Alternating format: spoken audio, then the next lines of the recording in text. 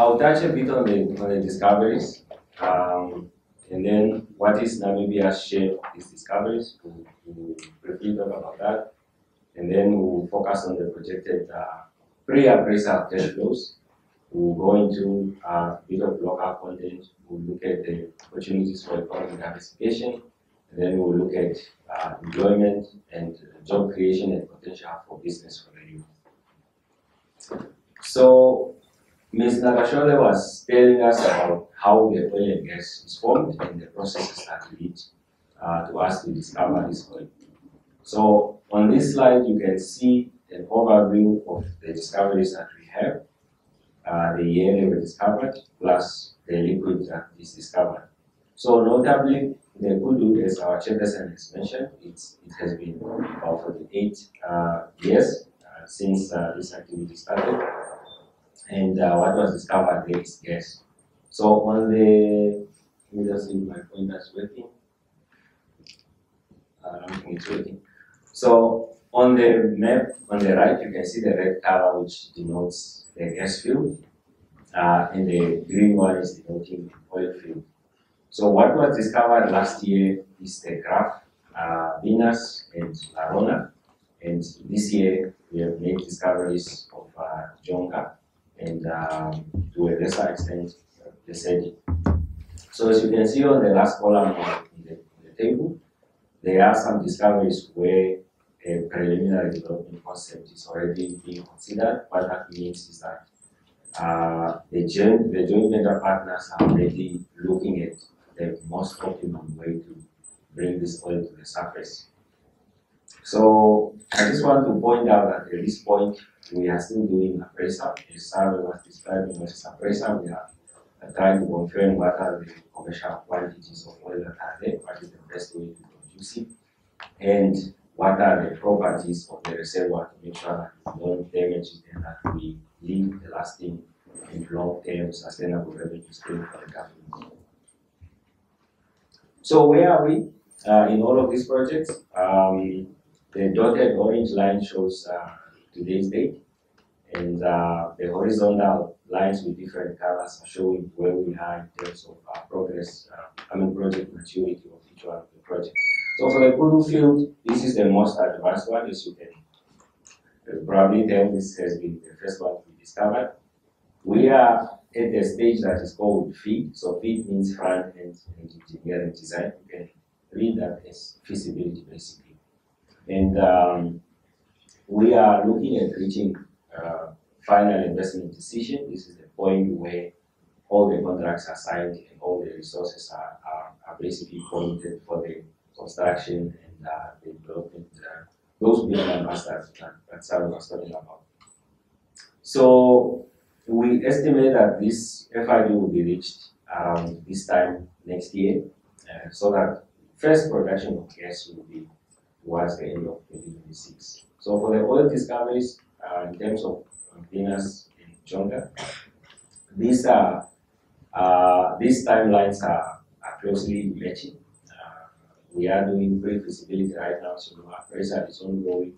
So there are different concepts which we still have to sit down and select which one is the best in terms of optimizing value, cost, and cost sharing. So first oil for these discoveries is estimated to be towards end of 2029, beginning of 2030. So that is, of course, depending on positive appraisal outcome. So now that we know and we are expecting that oil to flow around 2029 and 2030 and Kudu area, probably 2036, if everything goes well, what is our government standing to take? So on this slide, I would like to draw your attention to the fiscal features of our petroleum agreement, which is the instrument that is governing all the operations of oil and gas in Namibia. So, related to the question that the gentleman asked, do we have money to take these activities ourselves and to spend our money? The answer is we have gotten it, and our chairperson has elaborated, is that the investors come in, they spend their money, they discover the field, they appraise, and then after that, they commit to producing this field. And once these fields reach production, either oil or gas, this is the amount of share that the Namibian government will take from all available cash flows that are proceeding from this field. So as you can see, there is a share of royalties, about 5% of that cash flow, petroleum income tax after all the expenses, OPEX and CAPEX, operating expenditure and capital expenditure has been removed. Typically, NAMCOR has a 10% share in all of the licenses, so 10% of that comes to NAMCOR.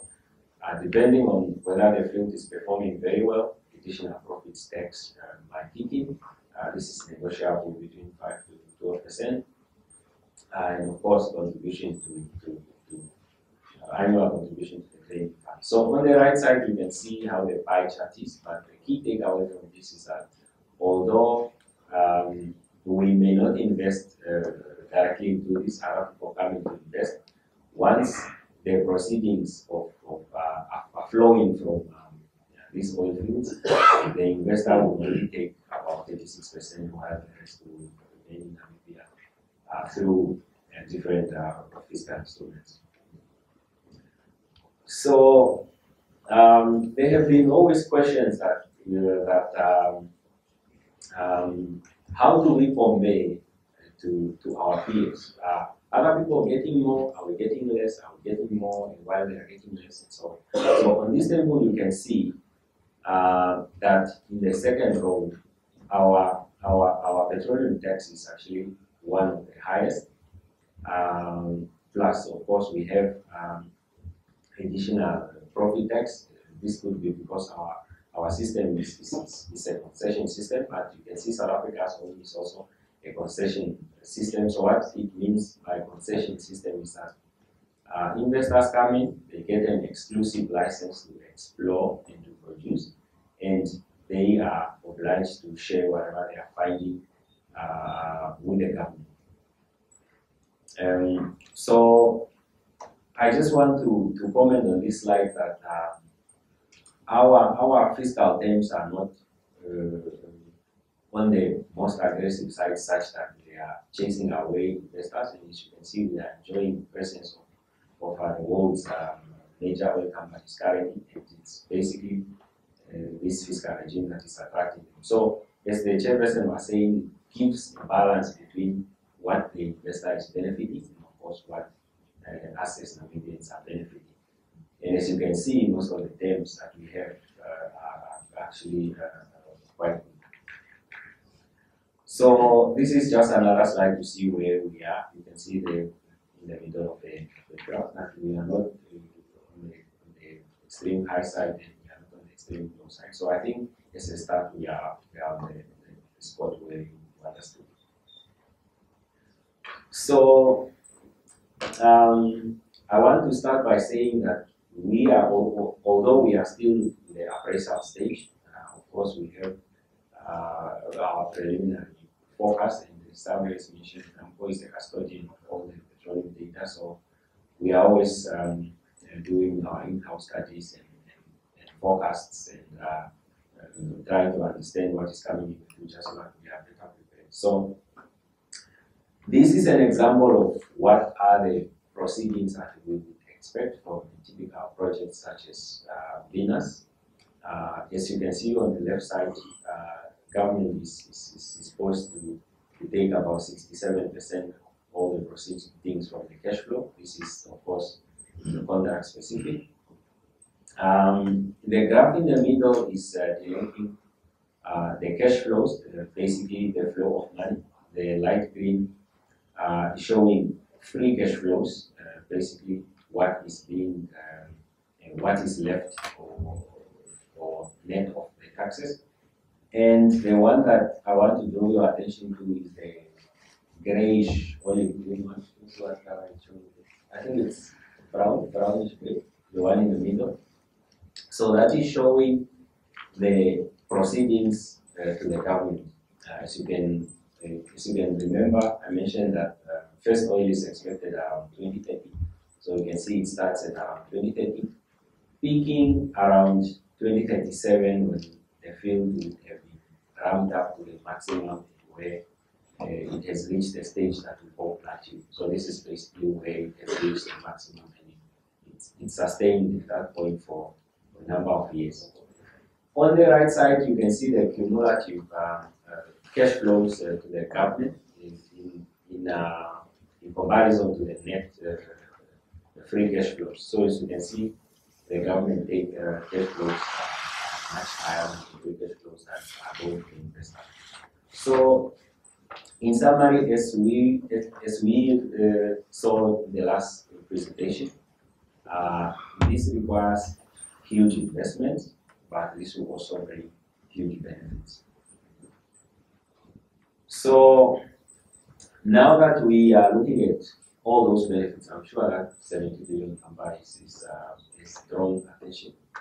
So now that we know about those numbers, what can this do to Namibia? So of course we expect positive socio-economic impact.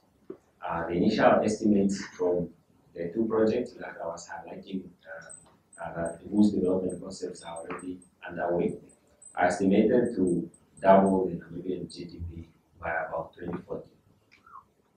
And between 2033 and 2043, oil and gas will be contributing an average of about 17 billion per annum to our GDP. So what that will mean is that oil alone, or the oil and gas alone, will be almost contributing half of Namibia's GDP during that time.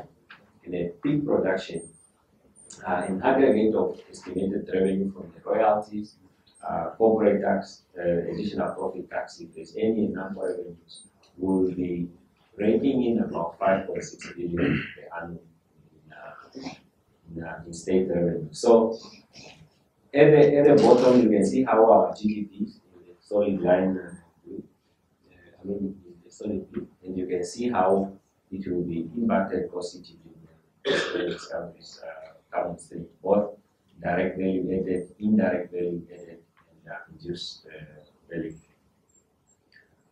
So our colleague Ramana, who is our executive for human capital, always said, if you can have resources, but if you don't know how to use them, it's useless. So I know many of you are thinking, what about the Dutch disease? What about the resource case? We have heard a lot of stories of countries that have discovered oil, but they have not done any good with it, and it has turned into a case rather than a blessing for them.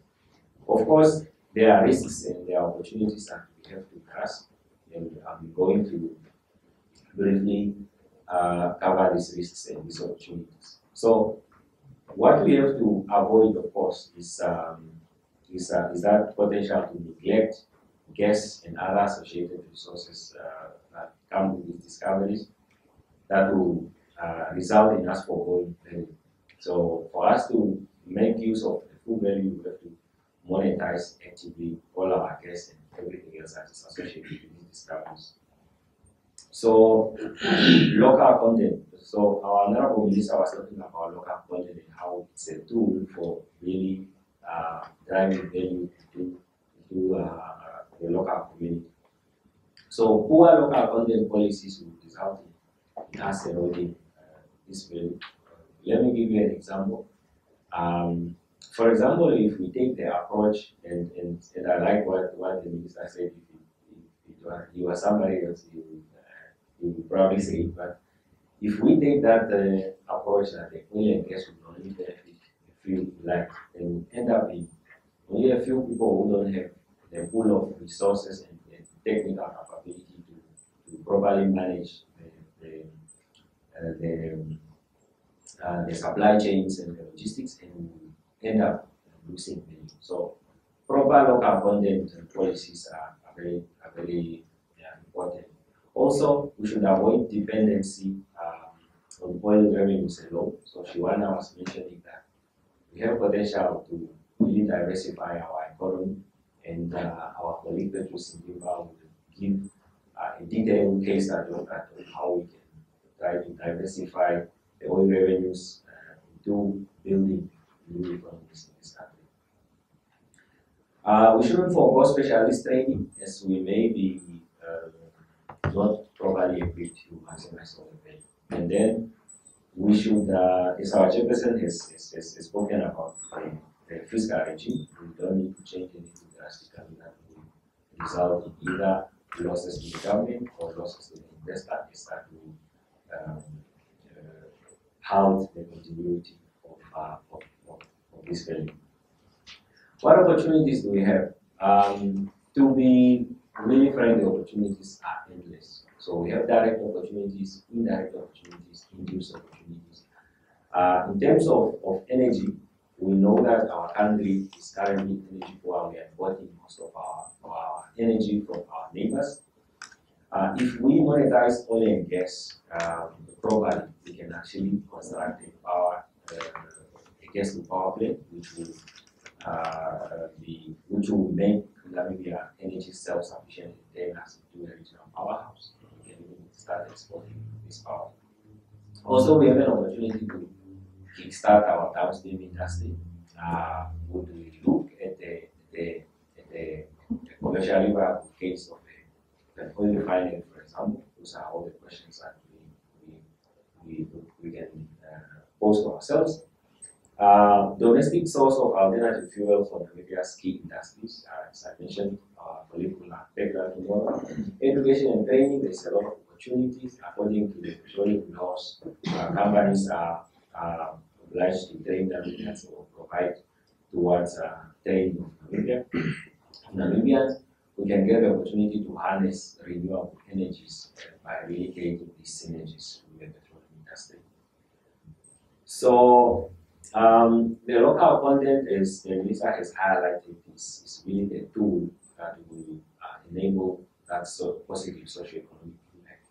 I'm not going to dive deep into this, but I just want to draw your attention to three key strategies that the local content, which is currently in draft form, is aiming to achieve. So, ensuring the transfer of technology, knowledge, and skills to the Namibians, maximizing the employment and development of Namibians, maximizing the participation of local suppliers along the value chain.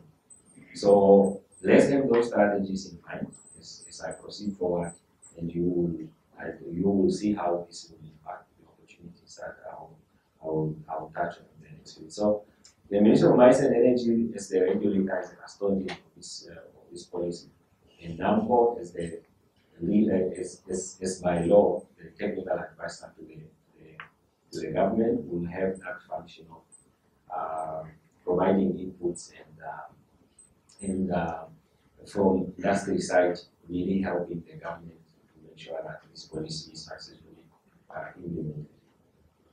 So I want us to consider a case study. As Joanna has alluded to, we have been, for the past 1.5 years, we have been doing a lot of benchmarking to try to learn from what others have done correctly and what others were supposed to, would have done better. And the idea is for us really to make sure that we don't fall into the same pothole that they fell, and for us to do better. So, sovereign wealth funds as an economic diversification tool. We mentioned Norway, where they started their production in 1971. About 20 years later, the government, through parliament, passed a law to establish a government petroleum fund. Its approach is really long-term investment, having the youth at heart to make sure that these values, that the value that is derived from the oil and gas is preserved for the future generations. In 1996, their first deposit was made, and as you can see on the slide number 4, the fund was focusing on fixed assets and equity. So towards the years, they have established an ethical guidelines and an ethical committee which oversees the operations of the fund to ensure that ethical investment, without corruption, and all of these evils. And they diversified into unlisted assets in Asia, Africa, and also the incorporated real estate and so on. So the moral of this story is that Norway's oil fund is set up with a long-term view, and usually life will end that those who succeed are those who have long-term view. And they also make sure that they put policies in place to make sure that the fund is properly run. They have appointed an independent manager for this fund, and the result of all that is that the fund has been growing steadily and diversifying its focus, such that today it's worth 1.5 trillion US dollars. So you can see only from 1996 up to now, it's amassed 1.5 trillion US dollars. On this slide, on the top right, where you have the green bar, okay, well, green that view. I want you to recognize something common here, that all these funds are in common. So this is showing the world's largest sovereign wealth funds. Most of these funds that are here are actually funded from oil and gas facilities. Of course, we have the Norway one, which is the top one. We have the Abu Dhabi Investment Authority, the white one. We have the Qatar Investment Authority, and all these have in common. They are funded by oil and gas. But we know from Norway, for example, and as the minister was alluding to, that they are one of the most energy transition conscious nation, and in Europe, I'm sure our colleague who's takes care of sustainable energies and NAMCOR can confirm with us that they possess the highest number of electric vehicles in Europe. Yet most of their wealth is derived from oil and gas. So what this is teaching us is that we have to use our oil resources to create prosperity for our country. So as you can see at the bottom of the blue graphs there, around 2021, this Norway fund was actually worth about 250,000 US dollars per Norwegian citizen, meaning that the money in this fund is actually about 250,000 times the population of Norway at that point. So, can we replicate this? If you ask me if I'm just waking up, I would say a confident yes. So, I have shared in one of the previous slides the risks and the opportunities that we have to take. And if Namibia follows the good lessons that we have learned from these countries who have done the same, we have the potential and more to actually replicate what Norway and the other countries have done. We are very, very happy to learn that our country has established a sovereign wealth fund last year. And one key data that you will notice that we didn't have to wait for 20 years. We didn't have to wait for 20 years after production. We actually formed this before the oil has been extracted itself. So I'm sure by the time that the production comes, we are ready. Proper governance policies of this fund will be in place, and we will keep up that massive growth. So if you want more information on the Wellwitcher fund, of course, you can go to the Bank of Namibia website, and there you can find its strategies and funds. So these two graphs are showing production profiles. The one on the left is showing the Norwegian historical production of oil fields, and the one on the right is showing the Namibian forecasted production profiles of two fields only. So as you can see on the scale in the middle where you see the 400, you can see that our production, our estimated production in two fields only will probably surpass the highest production that Norway has averaged, which was about 1999, 2001. So as our discoveries, you may have noted that we have, one of my previous slides, we have multiple discoveries, but here I'm only talking about two fields. What that is telling us is that we are taking any incremental development approach. So many projects will come on stream pending their positive appraisal, of course, and we expect a comparable amount of cash flows to the government that the Norwegian government has been getting since their production started. What this is telling us is just confirming that answer that I gave you when I just woke up. So what is the potential for the economy diversification? So again, the sovereign wealth fund is one of the most effective tools for economy diversification, and we can take two approaches. We can try to diversify in the energy sector by strengthening it and really using this money from the oil discoveries to make sure that we harness all the potential in the energy sector. And we can also tend to the wider economy and really fund the government agendas. So from the energy perspective, we can put up gas to power. We can actually do value addition into our hydrocarbons by focusing on the midstream and upstream industries, gas processing, LPG, oil refinery, and we can look regionally for opportunities for us to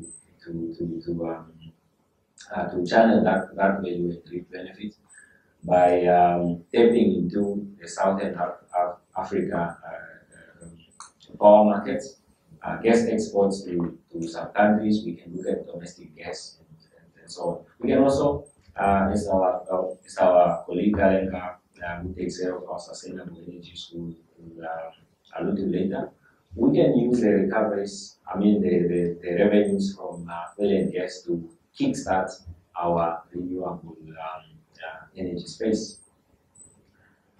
Elsewhere in the wider economy, we can diversify into building national infrastructure that not only improve the livelihood of the Namibians, but can also be used as a way of government to make income. We can invest this money into nationwide development schemes such as basic electrification, basic water sanitation, and SME funding. I know as young people, you would have very good entrepreneurial ideas, but you don't have funding for the project. So some of this money may be channeled to institutions such as the Development Bank of Namibia, and it will be used to fund innovative use to stimulate other sectors of the economy, such as agriculture, which is really important for us as we try to secure food security in Namibia. And we can also channel it to other facilities such as gas floating and regasification storages, and of course, or we can augment our port capacity. We all know, for example, that right now, DRC and Zambia, there's a lot of copper mining going in there, but they are exporting their copper through other ports. If we improve our rail, for example, then this export can be channeled through our country, and this not only increases the capacity of our port, but also gives our government additional income. So in terms of direct employment, from two projects alone, our pre-appraisal estimates are saying that we would expect that these two projects will generate about 3,600 jobs in peak. But as you know, we anticipate more projects to come on stream later, so this number will only increase. Direct jobs of over 600. We are talking about bona fide specialists in the oil and gas industry. Indirect jobs and of course induced, which would include things that are not related to the oil and gas at all. This is perhaps the most important slide of my presentation. I would want to invite the youth to really pay attention to this slide. I would start off by saying we should be prepared, as our colleagues have said. If we are better prepared, then we are standing a better chance of taking those opportunities. So we should not only target everyone to be employed at NAMCOR, to be employed at Shell and so on, but we should target, and we should also have in mind the indirect and the induced opportunities that the oil discoveries are bringing. If you look at the center of this graphic where you have the oil rig. This is where the oil and gas operations themselves are. So this is the guys that are the rig, extracting the oil and so on. So they would, as you can imagine, there will be limited participation by Namibian companies. As we do not, first of all, we do not possess the amount of money to buy this rig. We do not yet have the skills and technical capacity to carry out these activities. However, as we move outside of this graphic, this is where the opportunities are increasing for local content, for our youth and for our people, small companies. Opportunities, specialist opportunities such as selling of spare parts, opportunities are, as you can see, this is a wide variety of opportunities that are in the oil and gas. So if you align yourself now and you set up, for example, a company that will do customs clearance, for example, there will be a lot of logistics, a lot of imports and exports going on. So you can actually align yourself to come up with the customs clearance. You can do catering, you can do training, you can do waste management, you can do plant hire, you can set up a security company to guard some of the onshore bases, medical services, warehousing, communications. If you have some money, you can acquire some flats in town as experts are coming. These are all the opportunities that you can make money from.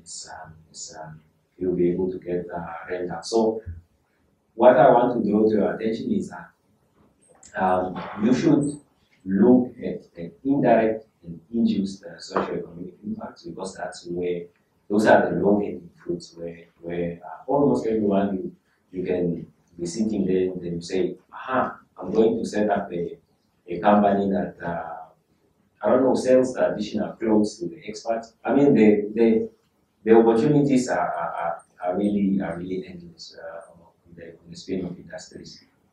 So we come to the $1 million question. Now you are asking, and I'm sure you have gotten some answers, but you are still asking, what's in it for the youth?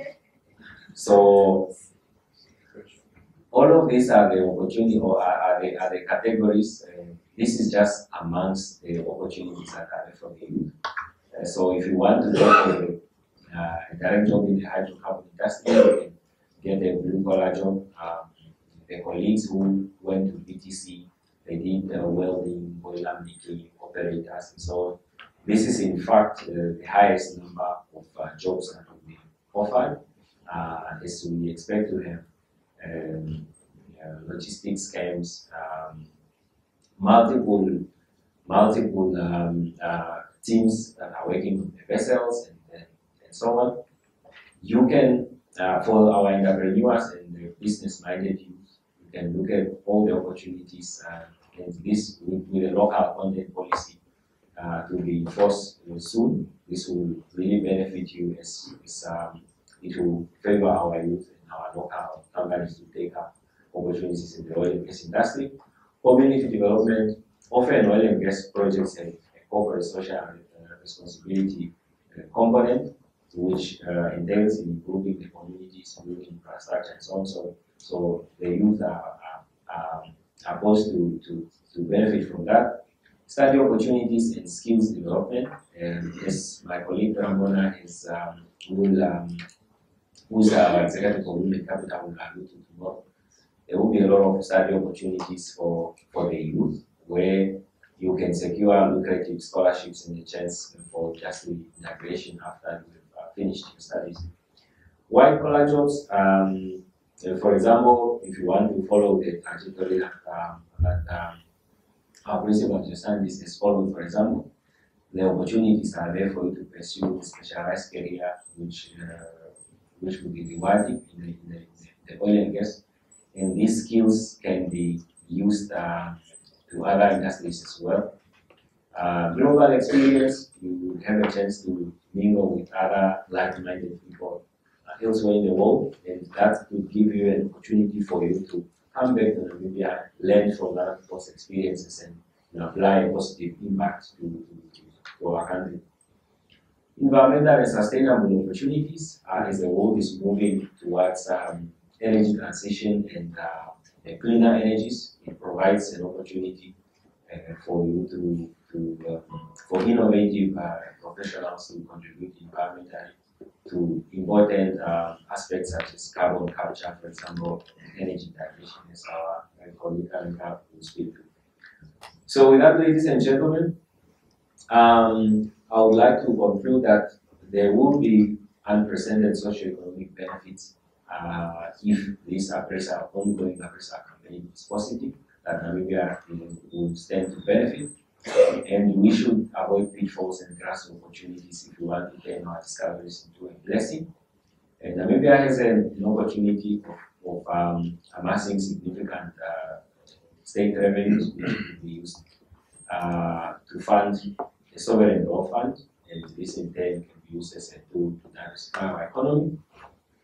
And the field development programs of discoveries, since they are taking a multi-phase approach, we want to advise that the local content implementation should also take a similar approach. And what that means is that opportunities will be increasing for the Namibians in the coming years. And ladies and gentlemen, with that, I would like to thank you, and I'm inviting some questions.